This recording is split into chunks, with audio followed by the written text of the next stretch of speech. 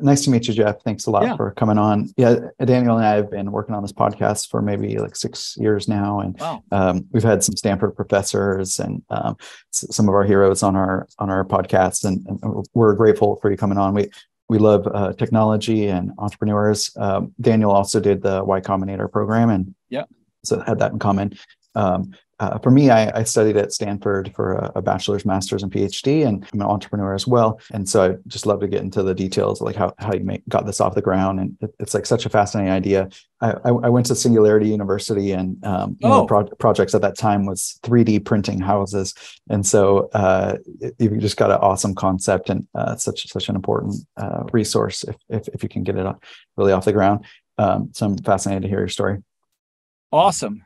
Awesome. Okay, cool. That helps some. Yeah, that helps a lot. I think there's going to be a lot of things we can go into. We've got 55 minutes or so. Yep. And I pretty much just been spending the day talking shit, so to speak. So I can go over a bit as well if we need to. Awesome. Yeah. So why don't we kick it off? Like, I think the question I asked before was like, how do you even go down this path? Like, what led you to this point in your life where you're the CEO of this company? I guess we could backtrack quite a bit. I'm curious, like, taking the steps to get to that point, like, what was that journey? Yeah, you know what? It wasn't a linear thing. It was actually a bit of a dumpster fire, literally. And I can take you through what I mean when I say that. Let me see if I can share screen. Is that it was actually quite literally a dumpster fire. Going back to my days as an environmental science professor. So I actually went out, got a PhD in environmental science, and became a professor. I was writing papers. I think the last paper that I wrote was something to the effect of the intra-urban concentrations of particulate matter less than 10 microns in diameter, and the adverse effects on epidemiological cohort studies. Don't know what that means, but I don't either, of which no one would ever read. I still can't share screen for some reason. I'm not sure. It must be a Zoom thing. Greg, maybe you can try to give him screen sharing. See if that Yeah. works. There you go. Now you can do it. Oh, cool. Okay. Awesome. So this really adds a lot to the story. I wanted to share my screen because after being bored for a while, I went to the university and I said, hey, you know what? I would like to live in a dumpster for a year. I want to sell off everything I own, all my possessions. I actually put up a post on social media and said, hey, all my classes, come by my house, selling everything out of my house for $1 an item. Right.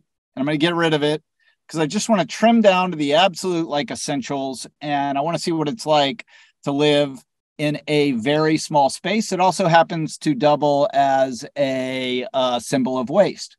So I convinced the university to let me set up this dumpster, 33 square feet, behind the dorms on the back of campus. This is in Austin. And I went through the process of transforming this thing from a used dumpster. My girlfriend actually claimed she could still smell barbecue in there, into a home. So you can see I started learning a lot about small spaces here. I played this character called Professor Dumpster that was like, I don't know, a love child of Bill Nye and Oscar the Grouch. Then tricked out the dumpster. Ended up putting air conditioning on it, a rotating opening ceiling, and that's what it looked like by the end. And so this really was the beginning of my founder's journey. I learned a lot about housing, zoning, coding, zone coding, what it took to build a livable space, living on less. And I went from there and I quit university and founded a micro housing startup, the predecessor to Jupe. Wow. So you lived in that a year. I lived in this for a year. Yeah. By the end of it, owned a whole lot less stuff.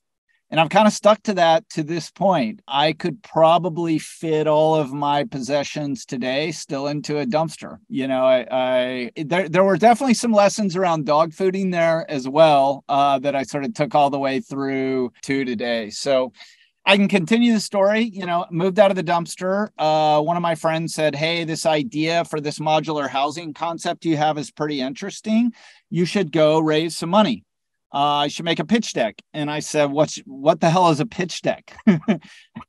And he said, "It's cool. You just make like a PowerPoint and you ask people for money, and they give you money and then you go and build what you're talking about building." So the idea here was to kind of make the iPhone of housing, right? So I got some industrial designers. We built a whole operating system for these things. And the idea was to mass manufacture housing to try to solve some problems around the housing crisis.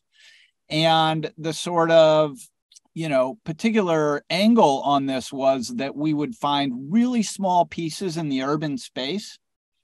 And there are all these little triangles and weird slices of land within urban areas, and then build these micro units and stack them up, right, such that we could take special advantage of that space. So built this out. This is one being lowered in a backyard. So today we know these as ADUs. This was really early in this game, about 2015, probably a little bit early. They were really beautiful. Small little micro units. Ultimately, was not a venture scalable business. Essentially had a soft landing at the end of this thing and sold it off to some folks that wanted to sort of take it in a hospitality angle.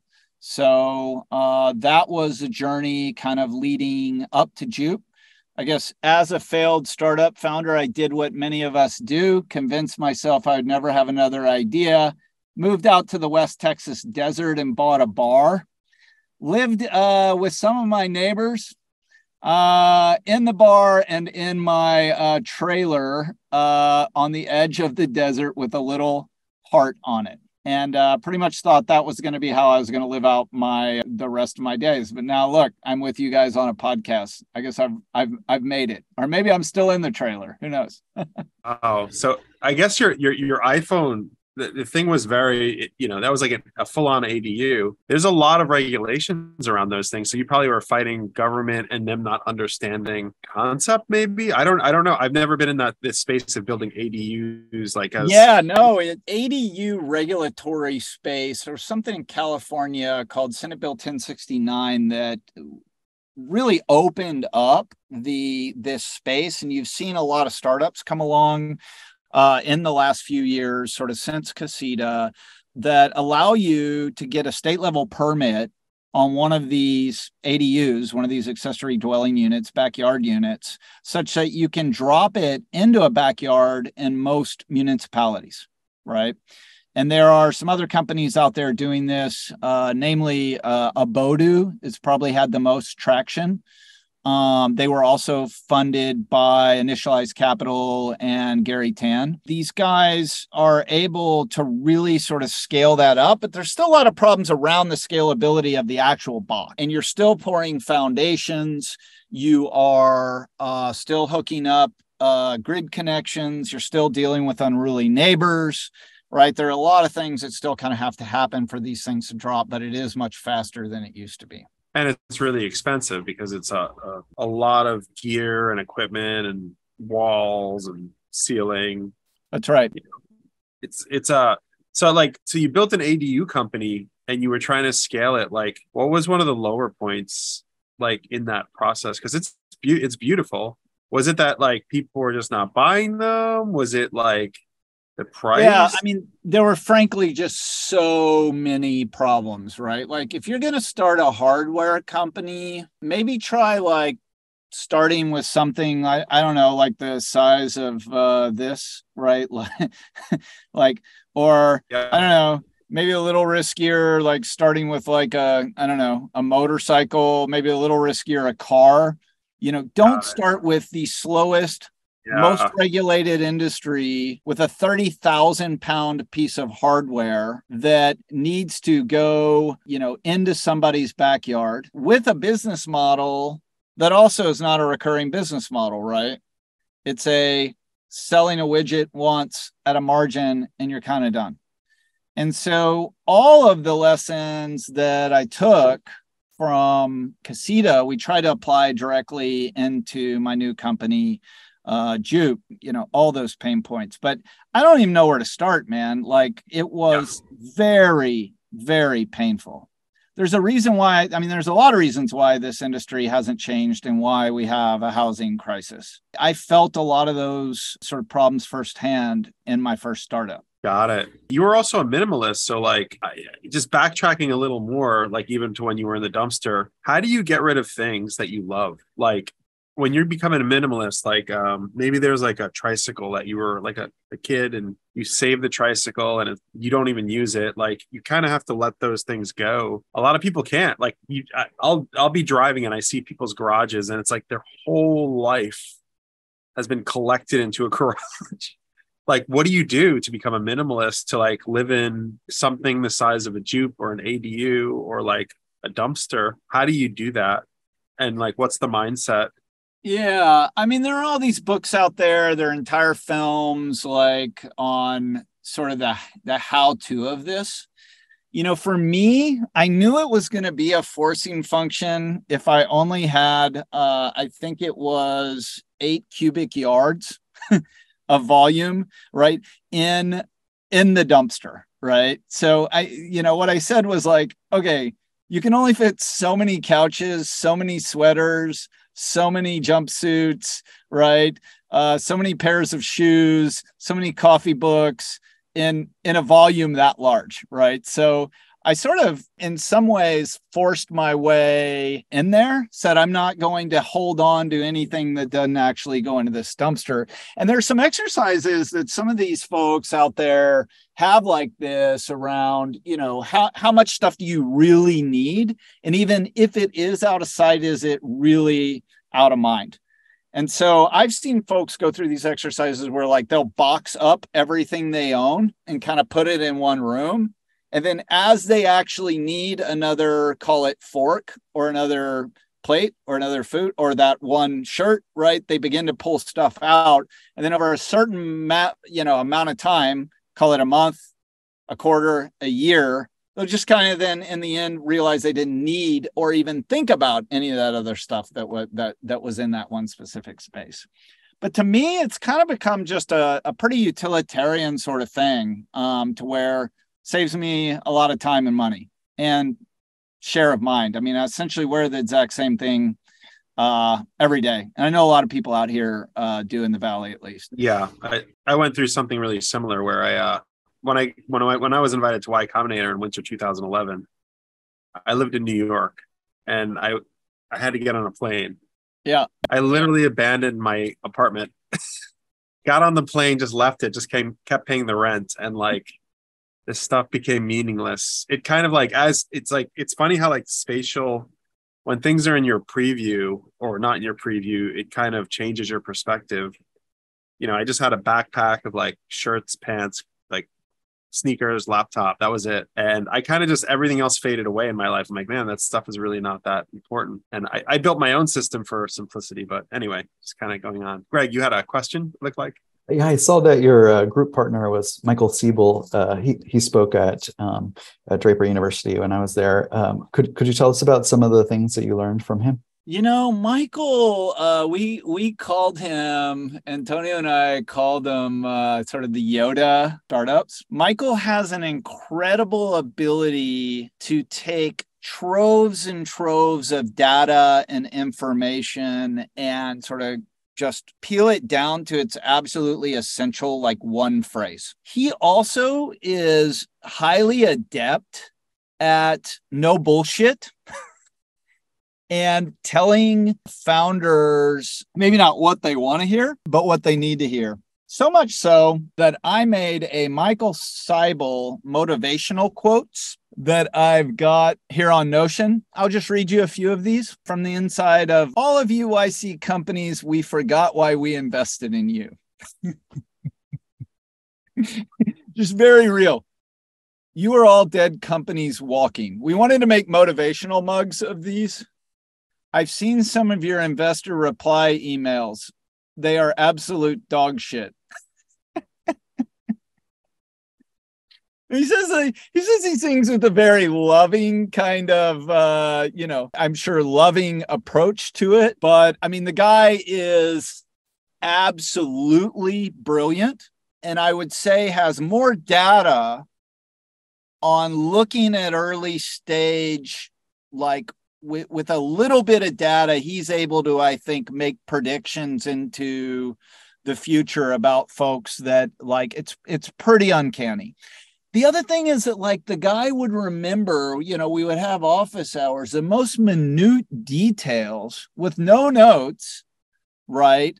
From conversations we had been having with him about our startup, and was helpful every time we would talk to him. So it's kind of crazy. He's a really remarkable guy. How does that make you feel, that quote about what was it? Most of the startups are walk. What was that quote? It was most all of the you are all dead companies walking, right? Scary quote. I mean, it's a very scary quote, but it's true, right? In the very early stages, you want to come in, especially as a first-time founder, believing it's all going to be easy. We've already got product. I'm sure product market fit is right in front of us, right? We'll forever have funding. Investors will love us. Oh my God, we made it into Y Combinator. We've made it to the promised land, right? When in reality, we're all dead companies walking. None of us have traction. None of us have product market fit.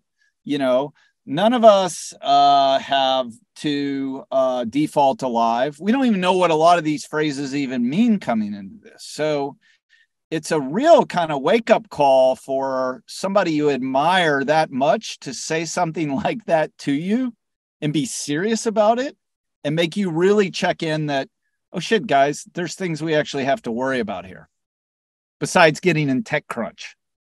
Did that change your perspective on your internal company, like users, revenue, design, culture? Like, what did it do to you? Because when someone says that to you, it's daunting. It means something. Like, what did that do to your culture? You and your co-founders? I think it just makes things real. Okay, if we're a dead company walking, I think that goes hand in hand, right, with being, I guess it's Paul Graham's sort of famous essay said, right, you're default alive or default dead. Well, we're all at that case default dead. So, I think the most successful founders, right, I saw something the other day, have a fairly skeptical short-term outlook on things, a fairly optimistic long view on things. And if you swap those two things around, or even if it is any other combination of that kind of 2x2 matrix, then it can cause some pretty significant problems. Got it.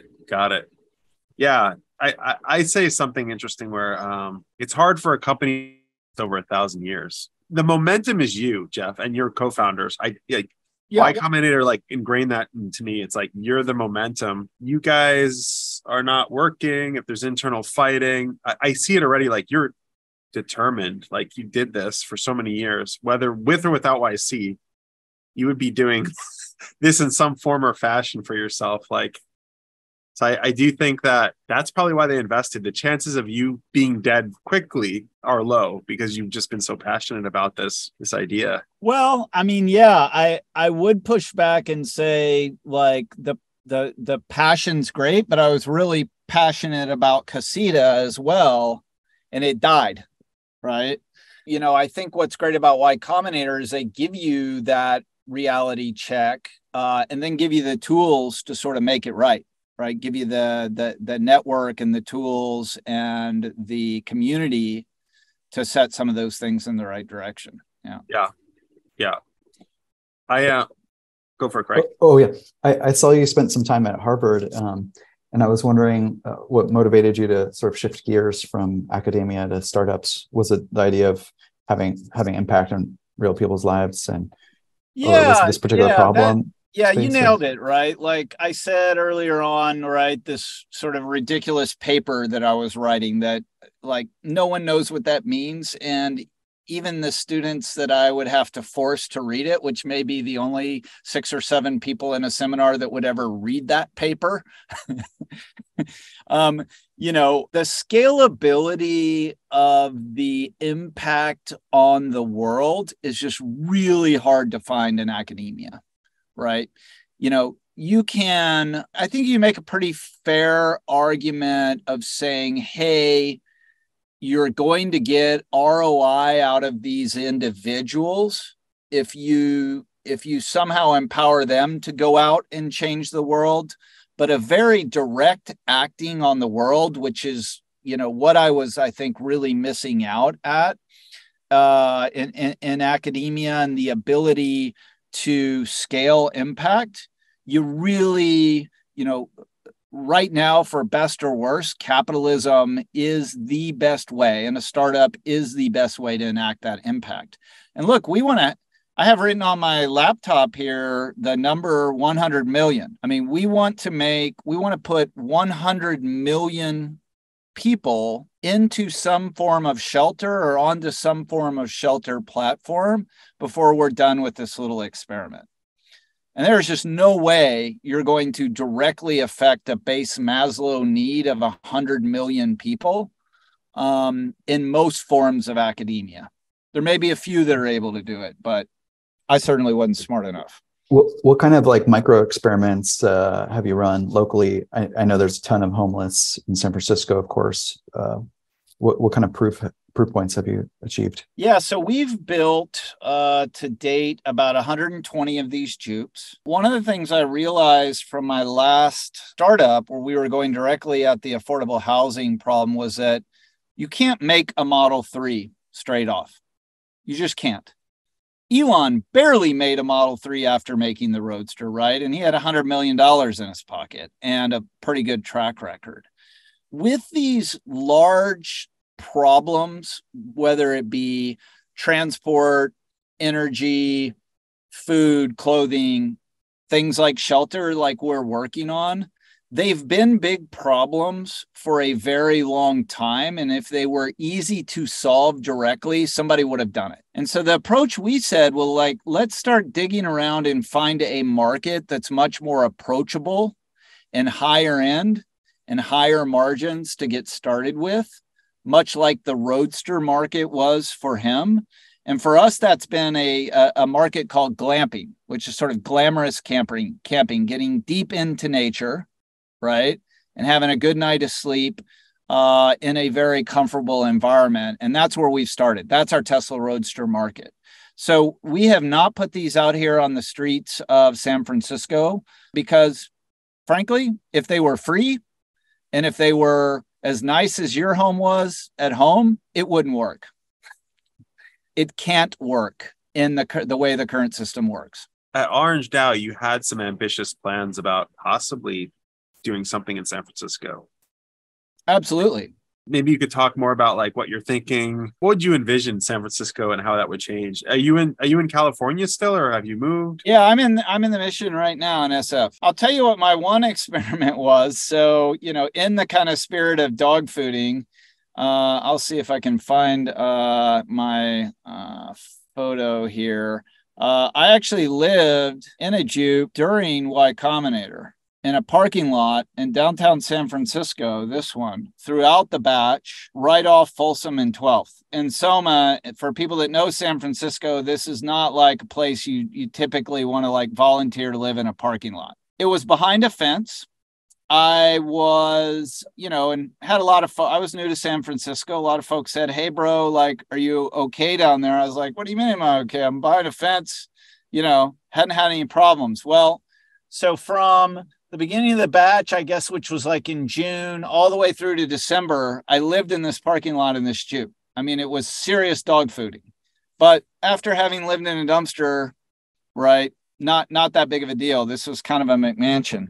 So I go around way for December, and I had just finished telling somebody how it was all good living in this in San Francisco. And I get a text with a photo. Let me see if I can find this. Of this. And the guy said, hey, it seems like you've got a roommate. And so a homeless guy had actually moved into my Jupe, this guy, my buddy, and pretty much found the sweetest tent you could ever find on the streets of San Francisco, along with a bottle of my mezcal, an REI cook stove, some candles for my liquid death. He had pretty much moved himself in, right? And then his boyfriend moved in as well. So, wow.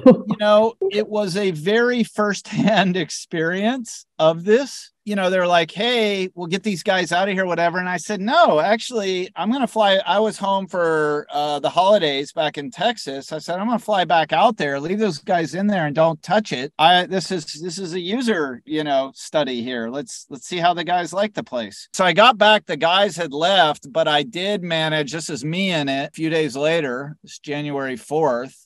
Cleaning it up. And then the things I found in there, right? Needles, swabs. Apparently these are used to take out the particles from when you're shooting up. My Jupe bandana, I got to keep it on brand. And then a picture of penguins from the San Francisco Zoo.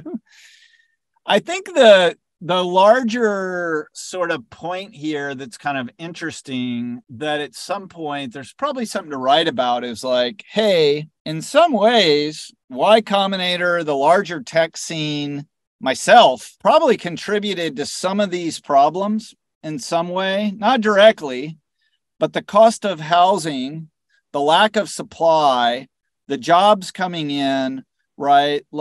These are interrelated things, right? From me being a Y Combinator founder and thinking I'm just going to hang out down in the middle of this and the folks moving in. So it brought it into very sharp focus that this is still a problem and this is a big problem we need to work on, but it's a very complicated problem, just like housing. So that was my one experiment, Greg, so far of user testing in San Francisco. We have a lot of work to do. Did you think about finding maybe a safer neighborhood, for example, Mountain View, right off Castro Street? Are you legally able to just put your dumpster right there in the parking lot, or how can you choose the Jupe? How'd you get your permission to dump the jute right there? Yeah, I was able to put it there because, frankly, I knew the guy that owned the parking lot. So it wasn't a random parking lot that I set up in. And I said, hey, I'm going to be needing to pitch investors. I'd like to do demo day from my front porch. Could I set this Jupe up in your parking lot? Speaking of the legal aspect of it, we can get into this more, but we tried to design Jupe such that it didn't really fit into any of the regulatory guidelines. So I like to say it was a little less illegal than Airbnb or Uber when they first started up. There just aren't a lot of regulations around something under 200 square feet that doesn't have a foundation, that doesn't plug into the grid, that's a soft top, that's not on wheels, that includes its own foundation, that doesn't have a bathroom internally. All those things, actually, it's been designed to not fit into a box, so to speak. It does look aesthetically pleasing, so it almost looks like it's part of the environment. A car kind of could be unpleasing to the eye. The Jupe is so it's sitting in that parking lot almost feels like it's part of what was supposed to be there. Yeah, it's really weird how this thing has been designed. So the guy, the designer of the Cybertruck ATV, and a guy that worked on a lot of different things at Tesla and formerly at Frog, designed these. And we really wanted something that looked more like a spaceship than looked like a tent or a yurt. And what's interesting, that shape, it fits in this urban space. It's so out of place that it's in place, but it also fits in right in the deep sort of woods. This is up in Canada, actually, at one of our sites. So it tends to kind of work that it's so out of place, it sort of feels in place in all these different kind of spaces. I noticed it's pretty open. Are you able to put curtains in case mosquitoes start getting in there? Or?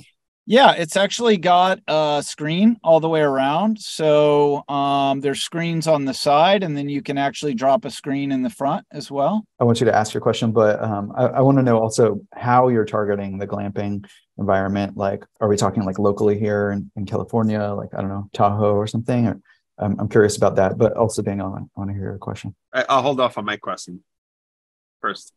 Yeah, so we've built out an entire software platform. They teach you to build stuff fast at Y Combinator. We got a couple of XYC founders that had already built out an entire, almost like kind of mini Airbnb for roommates. And so we were able to write, and I can show this as well for the folks that are on video.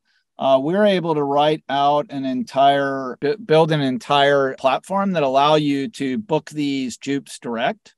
So we've got all our different sites here. Here's one nearby down in Davenport. And so you can see the Jupes. You can actually go in and book them individually or the entire site. And then we've got a back end like property management platform as well for the hosts. So this is almost like a mini Airbnb of glamping. Are you cross-listing the posts like on Airbnb? It's like a distribution channel. Yep. So we have it built. The software is built such that if somebody books directly on our on our platform, it blocks out Airbnb and vice versa. So we can use them for distribution right now, but eventually we'll be pushing most of the folks through our own platform. And why this is interesting as well is there's never been a company before, right? You usually are either kind of building the physical space, right? Call it like one of these ADU makers, or you're building the platform, right, to get people there, the Airbnb. And Jupe for the first time is building both and integrating the experience across them. Right. So that's what makes, I think, what we're building really interesting, because from the moment you hear about Jupe or want to go glamping through to booking, then arriving on site and moving out of the metaverse into sort of the world of atoms, we can now facilitate that entire experience, your night of sleep, everything around there, back to the metaverse, right? When you might get pushed, say, a notification that a new site has opened up in Sonoma, right? Or up in Tahoe. I noticed some pricing there. It looked like maybe about $100 a night. And I saw also pricing that the Jupe costs $15,000. Does that mean it's sort of profitable for you after 150 bookings? What does it look like to get? Yeah, that's right. I'm not sure the 15,000 that you saw, that's probably closer around to our cost than the retail price. But yeah, so what we do is we are able to go to a landowner. So our business model is we don't buy this land and we don't actually operate the Jupes. We only make the physical space and deliver it, and then all the software that controls the experience to finding it and getting it. So what this allows us to do is scale really quickly, because we're not, and it's a different type of capital, right? Going out and buying real estate, and it's very slow. So if somebody's got a nice piece of land and they want to immediately monetize that, if it's a raw piece of land, we come in, drop the Jupes, drop our bathrooms, or they can build bathrooms if they want, and throw it on the platform, and they're instantly earning revenue, right? Or if you've got an Airbnb, say outside of Tahoe, that sleeps 6 people, we find that market doesn't have many Airbnbs that sleep a lot of people. We can say, okay, next week we will drop 5 Jupes there, and the very next night you can change your listing from sleeping 6 to sleeping 16. And then we'll split the upside of that additional revenue. And, now every bachelor party or wedding event that wants to book in Tahoe, there's one more piece of inventory there now that wasn't there the day before. What's the pricing model? Like, do you let them just have the Jupe and then they kind of pay it off over time as they get bookings, or do they have to pay a big chunk of money up front? Yeah, it's generally negotiated on a kind of site-by-site basis, depending on what they've already got there, depending on what the sort of take rate is, right? How the percentage is broken down between the two groups. A lot of times on those Airbnb deals, it's kind of a lease to own kind of thing. So it'll be like $500 a month per Jupe, right? And then over, call it like 4 or 5 years, that person will actually own the Jupe. And then there's a rev share on top of that. So rather than having to pay the whole retail price of like $29,000 for the Jupe and the porch and the bed, like all in, they're out $500. And actually our typical nightly rates on those kind of sites, yeah, you know, we're getting closer to probably 175, 200 a night for our like deep nature sites. The ones down at the Redwoods are going for 250 a night or 1,500 for the site. I saw that awesome video from Gary Tan. So Gary Tan, now the president of Y Combinator, he stayed in a Jupe in the Redwoods. I think it was I'm not quite sure, but it was really deep. Yeah, it was that same site. Yeah. Deep in nature, and it was you could sense even just from the video, like we're so plugged in all day. That video, I could just sense you calm, Gary was calm. It was a very like there's something really calming about being in deep nature, but then getting into a warm blanket on an $800 mattress in this high design space with a Starlink there's something about that I think Jupe allows folks to do is just like inserting this sort of comfort into deep, deep parts of nature that you never would have been able to go. There's not even a cell signal in that valley, but because we've got the Starlink there, right, we can, you can actually connect. And what blew my mind is like, it's not just the upper part. You and Gary in that video were really showing all the pieces on the floor, and the way that you guys designed that whole entire floor is just so well thought out. Like it's a whole base. Yeah. So the idea is that, you know, we're more kind of a chassis. We're modeled after actually Rivian was the inspiration for the physical product in their skateboard chassis. And the idea was that, you know, what if you could build a skateboard chassis for infrastructure, right? So, you know, the idea that these Jupes will flat pack on a truck, they can be dropped off, they can be popped up, right? They can be moved again.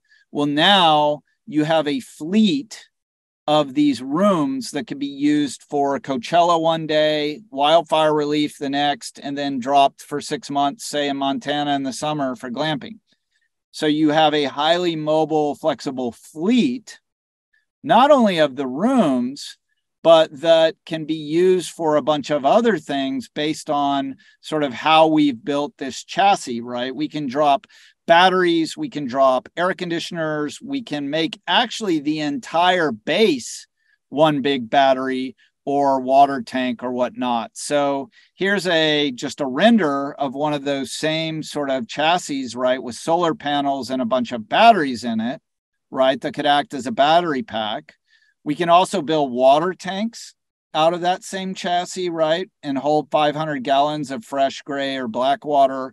What we're doing is packetizing infrastructure, right, so that we can eventually pop up a village anywhere on the face of the planet very efficiently, live very comfortably while we're there, and then move it when we need to. That is the longer vision. And this comes into play with, you know, what Balaji's talking about with the network state. You know, I think probably a lot of your listeners are familiar with this idea that, you know, what will evolve after what we're currently in, the current geopolitical arrangement, which is the nation state, the sort of network state will arise, right? Where it's no longer about kind of this one big piece of land and homogenous population voting and having diplomatic control, but these archipelagos of land all over the world where a online community, right, will assemble in these and own these. Well, there's no infrastructure yet for these archipelagos of land. Nobody's thought about how the hell is anybody going to go there? And so we're trying to sort of skate towards where that puck is heading in some sense, with the very early things that we're doing from a software, IoT, infrastructure, like all of that stuff. And Starlink really enables it. Have you connected with the Airbnb founders? I know they were part of Y Combinator, like Brian Chesky. I think Daniel might even know some of them. What kind of feedback have you gotten from them? I haven't connected with them. No, not yet. No, I'd love to. Yeah, there's definitely a synergy there where Airbnb, the whole concept was like rent what you got. You're kind of saying you got some land, utilize it more effectively, or wherever you're going. Yeah, so it's kind of like we're full stacking, right? So we've got the software now to be able to do that. But it would almost be like if Airbnb had said, hey, we'll drag and drop a home onto your raw piece of land. Or in our case, we'll drag and drop an extra room onto your house that you can now rent, right? And if you want it to go away, we can snap our fingers and make it go away. So you don't have to worry about the mortgage and the bank and what they're saying, all of these folks. So yeah, that's really kind of the idea. There are 1.6 billion acres of unused land in the lower 48 alone. That's the TAM. It's not housing, right? Or disaster relief or Balaji villages. I mean, that's the true arbitrage. There are the billions of acres on the planet that currently cannot be built upon for various reasons. I actually drove across country this summer. There is so much land in the United States, and it's mind-blowing. So beautiful. It's amazing how the human race has chosen certain places to really just habitat. And there's just so much more of the United States that just because there's no infrastructure there, we just kind of let it sit. Yeah. You have such an abound opportunity to pop up a small village and say, hey, here we go, guys. Here's some land that's basically near some water. I don't know if you even need that, but it's yeah, I mean, eventually we shouldn't even, or just migrate, right? You move these villages with the weather north and south, so you always have LA weather. Wow. I think about this all the time now, living here in the Mission. I think the Mission outside of probably Brooklyn or, Manhattan is one of the most walkable, right, sort of areas of the country where you can get a lot of different foods, drinks, right, shops, this kind of stuff. But I think about what would I need to live in the middle of nowhere and still be pretty damn happy, right? I'd need a fast internet connection, a warm bed, a good desk. I don't know. I wouldn't need it, but it'd be cool to have a sauna. I'd need some of my friends probably around, would be cool. Need to be able to get a good latte or a good cup of coffee and a good bite to eat. And besides that, why do we then need the city? You mentioned about some scalability blockages that you've encountered. Could you tell us more about that? For example, manufacturing the parts, China not delivering, or I'm not sure what your manufacturing process is. Yeah, so my co-founder, manufacturing, is a beast. For those of you that have not tried it, not really recommended. My co-founder mean making something physical. Actually, just making a physical thing. Okay. It's just, you can't know what you don't know. My co-founder, fortunately, built out more Sprinter vans than anyone in the world at one point. He built a GM factory that turned out an Escalade every 57 seconds. He really knows manufacturing. And so we've been able to be pretty smart with how we do that. We actually CNC all of our parts and then assemble them on the factory floor in about 4 hours per Jupe right now, which we can get to be, much, much faster. So we assemble / manufacture all of our own stuff. Frankly, things like Raspberry Pis have been the hardest things supply chain wise to get our hands on. Oh yeah. And then at one point we were using Russian birch, Baltic birch, for our sort of floors and things. And that became a little bit of a problem. So we've moved to a North American sort of variant of that. We don't have the supply chain issues, but a lot of it is just moving atoms around's hard.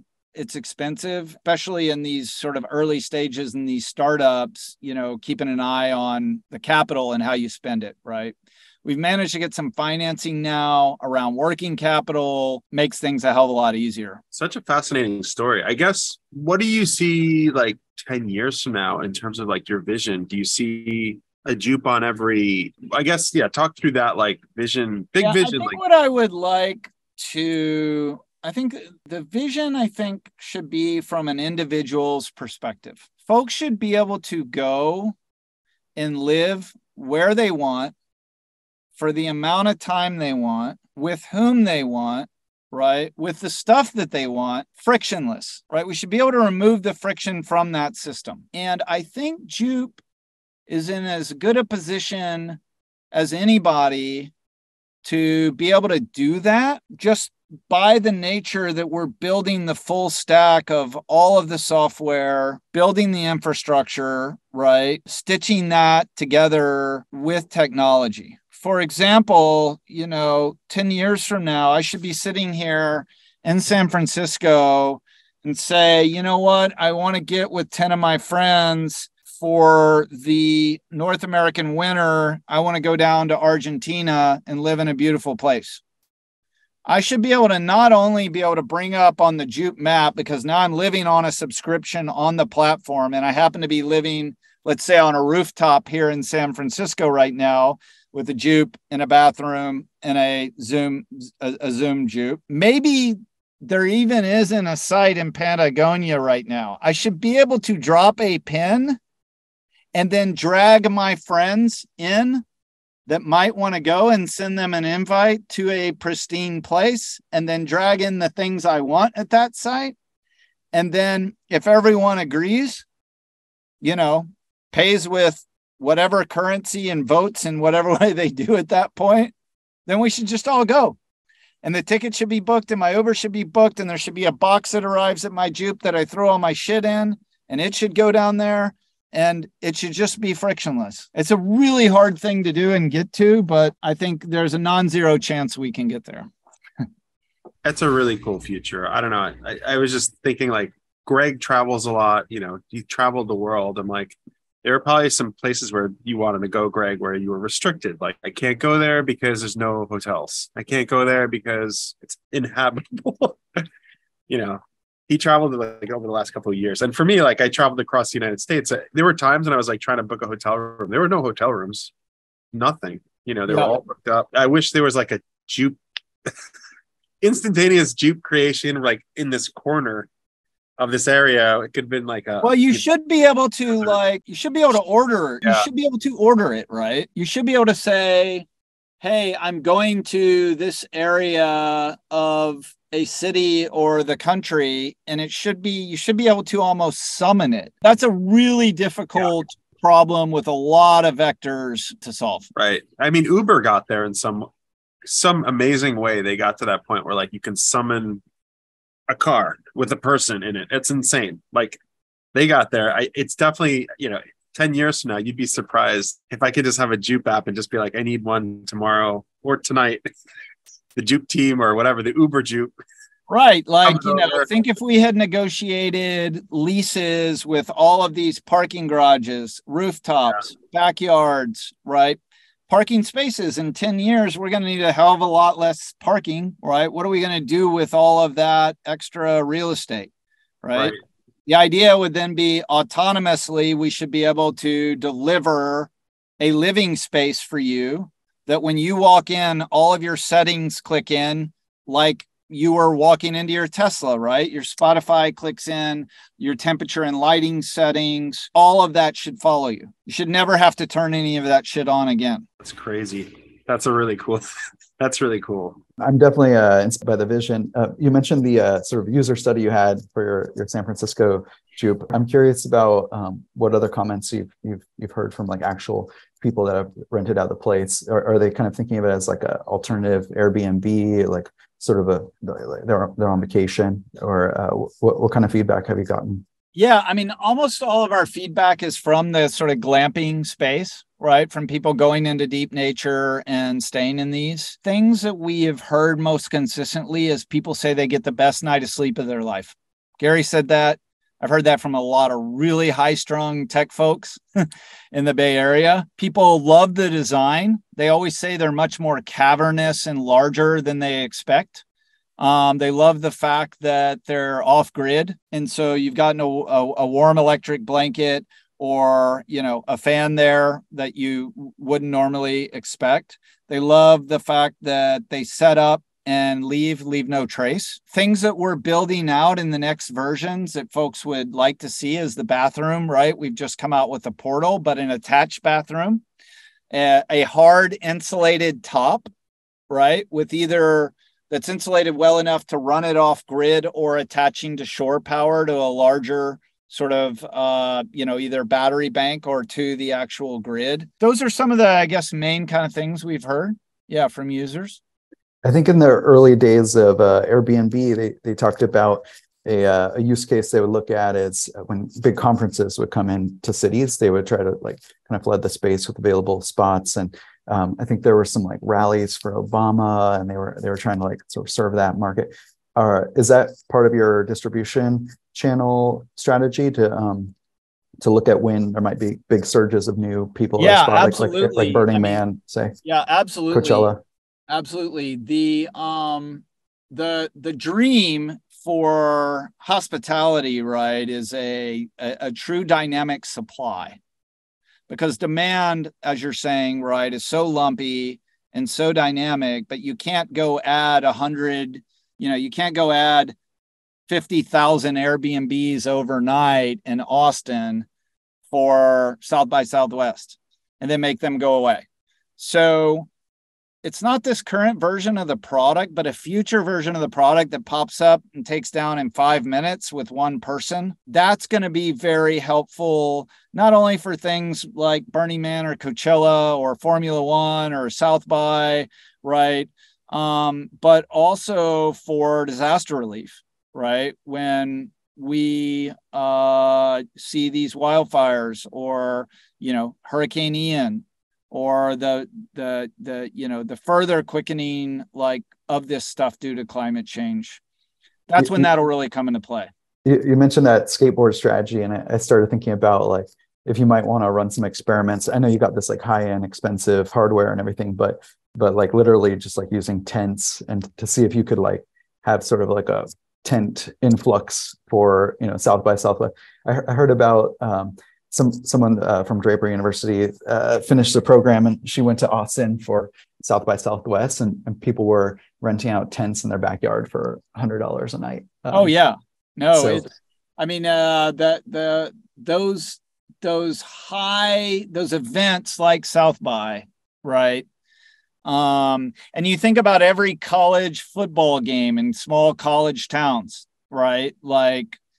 Sometimes the populations will swell 2-3x in these small towns, and there's just nowhere to put folks. So, I think our longer mission at Jupe in building all of this out is to really try to make a dent in the universe of these larger housing problems, right? 1.6 billion people do not have adequate shelter on the planet.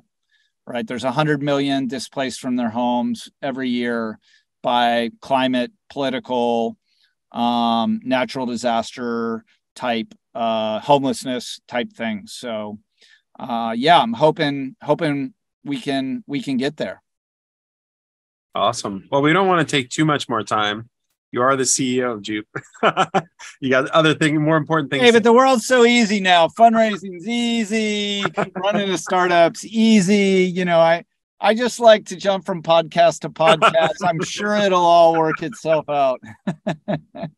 I guess, Greg, do you have any last question? Final? Well, I'm just grateful for your time, and I support your mission. So thank you for sharing your story with us. Thank you guys for having me on. And Daniel, would love to engage more with the Orange DAO folks. I am obviously a member, but have not been super active in the community. I mean, one of the things we're looking to do is to start to launch parts of the Jupe community. So we're looking for folks and groups and already formed communities say, hey, we wouldn't mind having a place for all the Orange DAO folks to go on this small piece of land. Let's put 20 Jupes and some bathrooms there, throw it on our booking platform, and allow only Orange DAO members to go. Yep. Like, I think there are all kinds of smaller communal things like that we can do with Jupe now. That sounds amazing. Even the Y Combinator community. Like, that would be cool if there was like a subset of YC Jupes for like founders to go with their own teams. That'd be that'd be so cool. Yeah, that'd be amazing. But thank you so much, Jeff. This was amazing. So what we'll do next steps, I guess we will edit it, and we'll post it and send you a copy. Feel free to use it, take any piece of it for marketing, whatnot. Awesome. But this was amazing, and I really appreciate it. And I feel like you're just doing something really noble for the world. So I felt like your story needs to get out there more for people thanks. to hear. We're trying, man. We're gonna make a go at it, all of us. All right. Well, with that, I guess we'll let you go, Jeff, and then we'll be in touch. All right. Thanks so much. Thank you. See you guys. Bye. Good to meet you, Greg. See ya. Bye-bye.